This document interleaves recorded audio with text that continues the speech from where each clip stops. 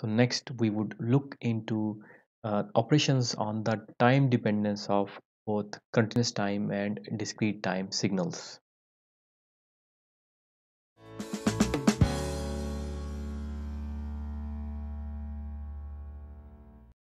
So to make the subject area a little bit interesting, I have taken two examples. The first example would be done on the whiteboard, and the second example is a 5-second video of a hummingbird which is displayed over here, right? So as I perform some time domain operations on these signals at the same time, this video would be correlated. So if I amplitude scale, so that would be amplitude scaled, and if I time shift or time scale, so the hummingbird video would also be time shifted and time scaled. So let us look into the first operation, that is the amplitude scaling. A very simple operation. So if we have y of t, that is just a scaled version of the input, that is 2x of t. So we would have simply this t. So the whole signal would be scaled up. So if this value at 0 was +1, so we would have a value which is +2. So the time instants would remain the same, but the amplitude is scaled, right? And the same thing would happen to discrete time signal. This was +1, now we would have +2, +1, +1, and then zeros. This is 0, 1, 2, -1, -2. So the next time domain operation is time scaling. That is y of t is equivalent to x of 2t, right? This means that this signal would be compressed in time, right? So if it is x of 2t, so the signal is compressed. But at the same time, if I say y of t is equal to x of t by 2, the signal would be expanded in time. So this signal, if we compress it, so this would become +1, +2, right? So the whole signal is compressed over here. And the same thing would happen to discrete time signal. If we compress it, that is if y of n equal to x of 2 times n, so this would mean that we have a value at n equal to 0, which is the original value, that is +1. But now since this is twice the time, so that is this value at 2 would relate to +1. So this 2 would come to +1, and it is originally a 0 value, so at +1 we would have a 0 value, and similarly at -1, so this would relate to here, and you would again have a 0 value. So what would happen to this value at +1? So if we compress this one, it would appear over here at somewhere about 0.5 value. But since in the discrete time we have integer values, so that would be discarded. So some of the information would be lost. But on the other hand, if we are expanding in time, so that is y of t is equal to x of t by 2, right? X of t by 2. So this would mean that this signal is simply expanded in time. So this was 0, no, it would be expanded to something like that. This would be +4, and similarly for discrete time we would have, again, if this is 0, 1, 2, 3, 4, and x is n, -1, -2, -4, right? Now the original value will remain at its original position, but the first value would appear at the second point, because now this is expanded in time, that is x of n by 2. So this value would be appearing at +2, so we would have a value at +2, right? And 0 would be at 4, and similarly we would have a symmetry on the other side. This is an example of an upsampling, right? So if we are upsampling it, but at the same time we have these values 1 and 3 which are not used, so what are we going to do with that? So one way to fix this issue, that is the blank values, is to do interpolation, right? So in interpolation you can take the average of these two values and you can assign a value. And similarly, you can take the average of these 2 points and you can assign a value. So the red dots or the red values are actually interpolated values. Note that MATLAB does interpolation when you give a string of data, an array of data, and plot it, right? So it is going to connect all the dots in the plot, and you eventually have a signal which appears to be a continuous time signal that is based on interpolation. You would also have noticed that the video of hummingbird has played for approximately 10 seconds, right? That is, it has been expanded in time. Another important property that is related with time scaling is time reversal. But before we move towards time reversal, you would notice that these time operations in continuous time are exactly repeated in discrete time. The manner or the mechanical operations are almost similar. So we would ignore the discrete time operations for the remaining part of the video, but you can observe that they are almost similar. So in time reversal,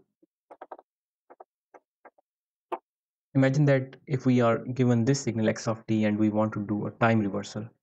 So in time reversal, we would have y of t that is equivalent to x of minus t, and if this is equivalent to x of minus t, so this signal would flip in time, right? So if we put a marker over here, and then y of t with respect to t would be this signal, but now the marker would appear over here, right? So that is, the signal has been flipped in time. So the next property is time shifting property, right? And for that, say we have y of t that is a delayed version of x of t, that is x of t minus 1. This is delay, right? So this would mean that this signal is delayed, right? And if we are originally at 0 and the value was plus 1, so the 1 would appear to be over here. This would be 1, 2, 3, minus 1, minus 2, right? So the original signal is delayed in time. That is, if something was supposed to happen at 0th time instant, so that thing would be happening at the first time instant 1, right? So this value over here is actually plus 1, and over here the value is actually smaller. So that is the time delay. But we can also have a time advance.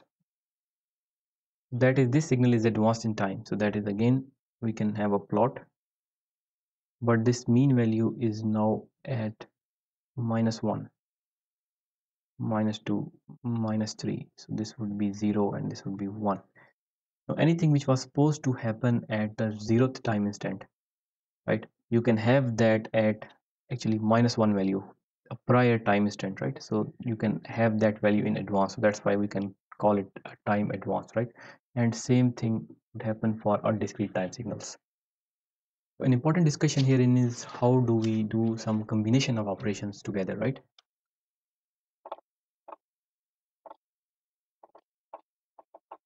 And again, say this is our x of t, and we are interested in a signal that is y of t, which is equivalent to x of 2 times t minus 1, right? That is, the value is time scaled and time shifted. So which one has to be done first and which one has to be done later? We will elaborate next. So first, let us say that we are doing time scaling first, and then we are doing time shifting. So in this case, if we scale this signal by 2, so this means that the signal would be compressed in time. So we would have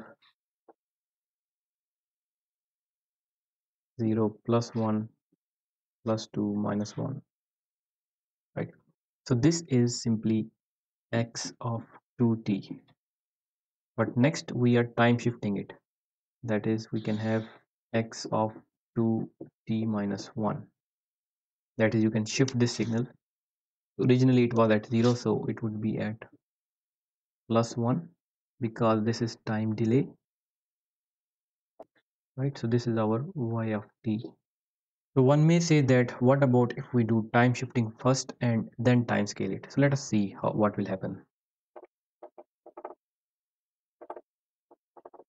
If we time shift this one first, that is, we would have this signal t in which this signal is time shifted towards right. So we would have 3 and -1, so the value would be something like that. Just a rough sketch. So over here we have +1. So this value is now shifted to +1. And next is we are time scaling it. If we time scale this by a factor of 2, right? So on the x-axis, we can just simply divide this by this factor, right? So this value was originally at 3. So this would be appearing now at 1.5. It was 3 divided by 2 is 1.5. So we would have some value over here at 1.5. This value was originally at 1, so it would become 0.5. So it would be over here 0.5, and this is 0, and this is -1, so it will become minus 0.5, and then we have -1, right? So +1 is having a value of 1. So over here, since it becomes 0.5, so we would have something like this. Now these two are not equivalent. That is, if you time scale first, then time shift, you're going to obtain this one. But on the other hand, if you time shift first and then time scale it, you're going to get this one. The mean value or the maximum value is at actually +1 over here in the top plot, and the maximum value is at 0.5 in the lower plot. So over here, actually this is correct and this is incorrect. Why is it so? We would discuss it in the remaining part of this video. So let us stick again with this example, time shift and then time scale, and redo the example. Time shift and then time scale. And for that, let us open the expression, that is y of t is equal to x of 2t minus 1. We can open this expression and we would have x of 2t minus 2. X of t originally was, if we time shift first by a factor of 2, so we would have, so this thing would be shifted towards right. So anything which was at -2, now it would be at 0, so we would have something like, so this would be 2 and this would be 4. This is a time shifted version, but then we can again time scale it by a factor of 2. If we time scale it by 2, right, so we would have this 2 would become 1 if we divide it by 2, so this will become 1, 4 will become 2, and 0 would remain as is, that is 0. So we would eventually have this signal, that is y of t, which is equivalent to this part. So this signal is exactly similar as over here, this signal. Both are same, right? So you can use either of them, that is time scaling then time shifting, or time shifting then time scaling, by following the proper approach. However, there is an alternate method in which you do not need to memorize all these sequence of operations. So let us look into that method. Again, we have x of t, that is, and we want to achieve y of t, that is x of 2t minus 1. So in this approach, we will take the argument of this x and give it a dummy variable, that is a tau. So this would be equivalent to 2t minus 1. That is equivalent to 2t minus 2. And from herein we can just do some simplification, and we can bring this t over here. So we would have tau by 2 plus 1. Whereas we can make a table by inducing the variable tau and then t, and we would consider this plot to be on tau axis, right?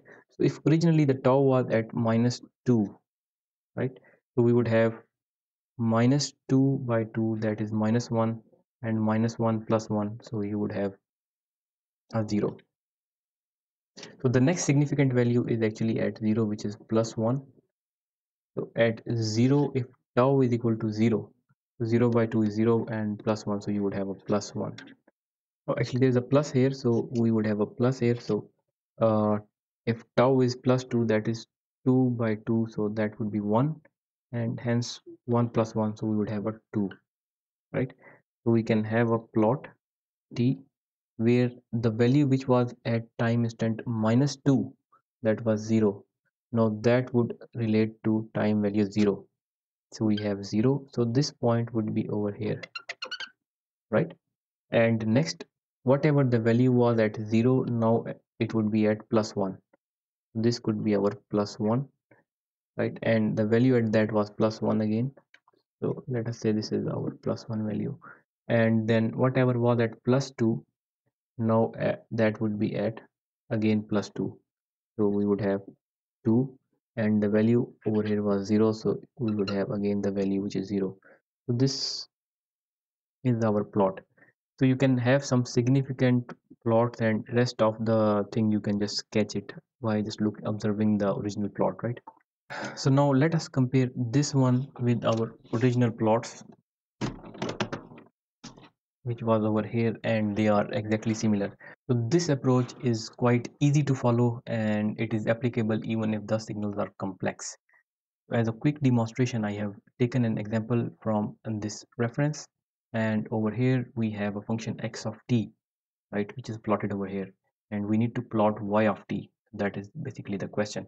And y of t, the function of x of t, we have an x of 3 minus t, that is, this is time inverted and time shifted, and then amplitude scaled, and then we have a +1, that is a DC offset. Are we just giving a signal the boost of +1, right? So as a first step, what we're going to do is we are going to introduce a dummy variable, that is tau, and we would set 3 minus t to tau, right? And by manipulation, as mentioned earlier, we can have this t over here, so this tau would go over there, so we would have 3 minus tau. So next we would translate this to tau, and we would pick certain significant values. So the significant values where we have some content of the signal, they are at -4, -2. At 0 we again have -1, and at 2 we have again this value. So I've set -4, -2, 0, and 2, right? So based on this expression, and I can find the values of t. So if I set tau equal to -4, so 3 minus -4, so I would have 3 plus 4, and that is equal to 7. And similarly -2 would translate to 5, 0 would translate to 3, and 2 would translate to 1. So this also means that whatever the value was at -4, now that value would be at 7. So over here the value was actually it was 0. So at 7 we have a 0 value. So at -2, this value would translate to +5, which is over here. So at -2, which is over here, the value was +1, right? So at 5 we would have a +1 value. So based on this mapping, we would eventually get this plot, right? And in the step 1 we have just used the dummy variable. So we have solved the argument of x. So next we are going to amplitude scale it in step 2, right? So this signal, we are just going to scale it by a factor of 2. This is done over here. So +1 would change to +2, and -1 would change to -2, right? And rest of the stuff would remain the same. So we are done with the first term of this equality. So next we would deal with the +1, that is the offset value by +1. So whatever this signal is, you can just shift it by +1, right? So this is what I have done over here. So the +2 would move to +3, and -2, if you add by +1, so it will become -1. So -2 plus 1, that is -1. So we would have a signal that starts at -infinity, right? And it is having a value of +1, and then we would have this shape, and then at the value of 7, and then at the value of 7 it again would have a value of +1, and that would continue on towards infinity, right? The important point is take the argument as a dummy variable and then solve as you would like. So even if there are complex functions and complex translations, by this method you can achieve the solution. Thank you.